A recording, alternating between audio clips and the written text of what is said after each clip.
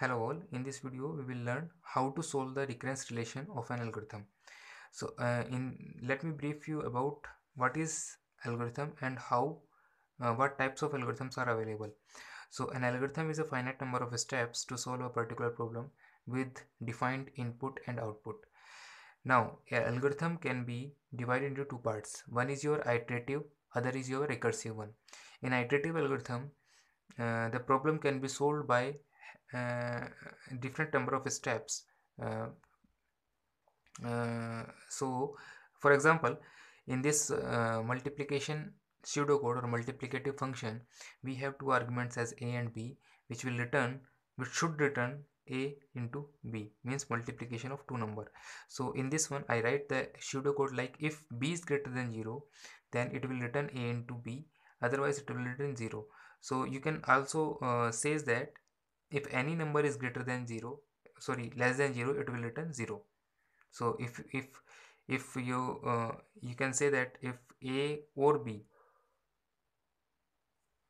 if b and a both greater than 0, then it will return a into b, otherwise it will return 0. So this is a iterative procedure to solve a multiplication problem. Now I convert the same procedure with the recursive one.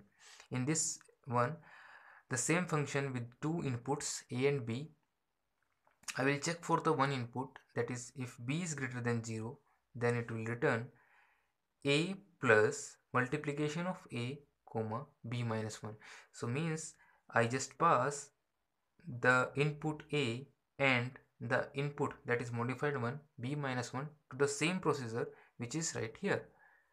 So whenever a function call itself in it, then this type of function or procedure is called the recursive function or recursive procedure. So we can for any problem, if you make algorithm as a iterative or recursive, so you can convert the both into each other. I mean to say that if you have an iterative procedure to solve a particular problem, then you can convert that iterative algorithm into a recursive one. Or similarly, if you have a recursive algorithm to solve a particular problem P, then that problem can be solved by the iterative version of the same algorithm. So both can be changed into another's form. Okay, so now here also I write the algorithm to find out the power. So if you want to find out the power of a to the b, okay, so what is the bth power of a?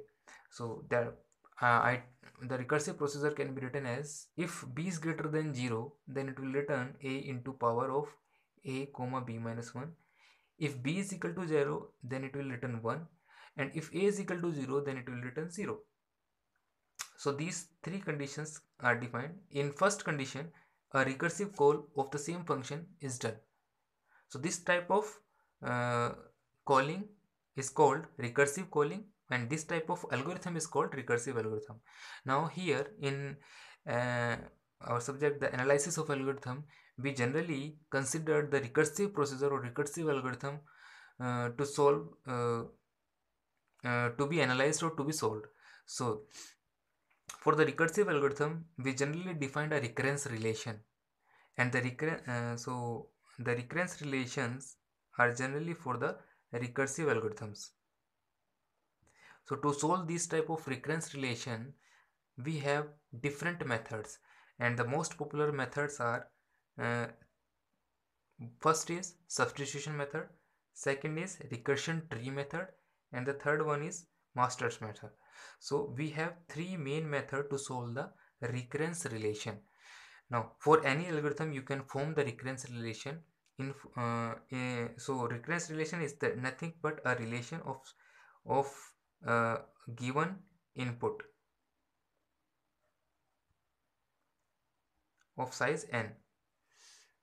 So like if any relation is like t of n, the time complexity on uh, of n inputs in terms of n input can be 2t n by 2 plus c, that is constant.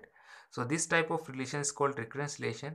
So this recurrence relation says that the problem of size n can be solved if you solve the same problem by dividing it into two parts of the n by 2 size sub problems plus some constant amount of time. So this type of recurrence relation can be solved using substitution method or recurrence tree method or masters method. So we will see how we can solve these problem recurrence relations using those important methods in the next lectures. So thank you very much for listening the concept of algorithm and the iterative and recursive procedures. Thank you.